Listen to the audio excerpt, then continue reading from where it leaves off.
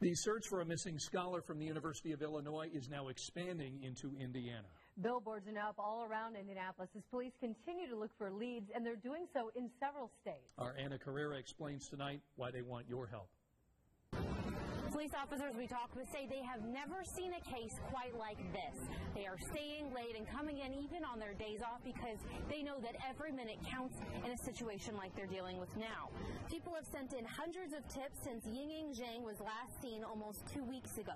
She got into a black Saturn Astra on the 9th after talking with someone inside for a few minutes. Zhang had only been on campus about a month. She's a visiting scholar from China. Now her dad, aunt, and boyfriend have come to the U.S. determined to get answers. A spokesperson with the U of I says they are staying positive. The FBI is leading the investigation, putting billboards like this one that's near the Indiana State Fairgrounds in places like Chicago, St. Louis, and Iowa. Police say there are so many different scenarios about what could have happened, so they just want to figure it out and get her back home. We've got links on our website with up-close pictures of her and the car that she was last seen in at WTHR.com.